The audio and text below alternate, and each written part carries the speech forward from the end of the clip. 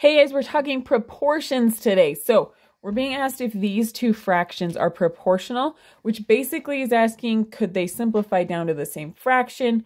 Or if you had something that was 5 by 9, is something that's 11 by 20 the same shape but a little bigger?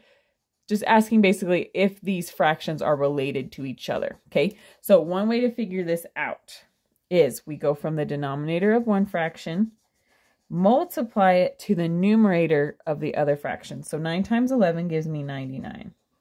Okay, then we're going to do the same thing with the other ones. So we're going to go 20 times 5, which gives me 100. If these numbers are the same, they're proportional. If they're not the same, they're not proportional. So these are pretty dang close, but they are not the same. So 5 9ths and 11 20ths, no, they are not proportional. Okay, now if you're wondering why this cross products things work, you're like, oh, that's pretty easy, but why does that work? I'm not going to explain it right now, but I will link a video in the corner explaining why it works. Okay, so let's do it again. We're going to see if 2/3 and 8/12 are proportional. So 3 times 8 gives me 24. Secret, that is probably the times table I have the hardest time with. I don't know why, but there you go. 8 times 3 is 24.